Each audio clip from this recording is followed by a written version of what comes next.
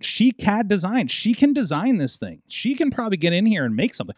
I'm getting mom a 3D printer for her birthday this year. That's what's going to happen.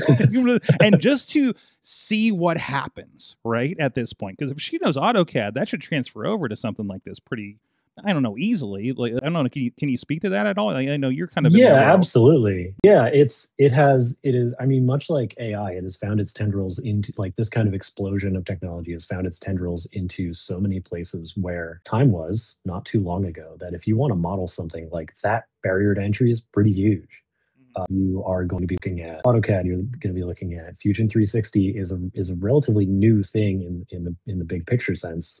AutoCAD product, which is much more approachable, but it's still like fairly technical. You kind of have to know what you're doing to some degree, or like it only gets worse from there.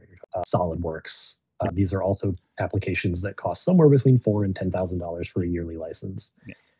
And but because as much as I kind of poke fun at people wanting to make these tchotchkes out of their 3D printer, like that's the momentum that pushes the industry forward and makes it a profitable enterprise for companies like Bamboo and companies like Fusion 360 to say, hey, you know what? You get a free license. If you're just a maker, you can just have that. And also, because we want you to use the product. And also introduces them to be making something bigger eventually down the line too, right?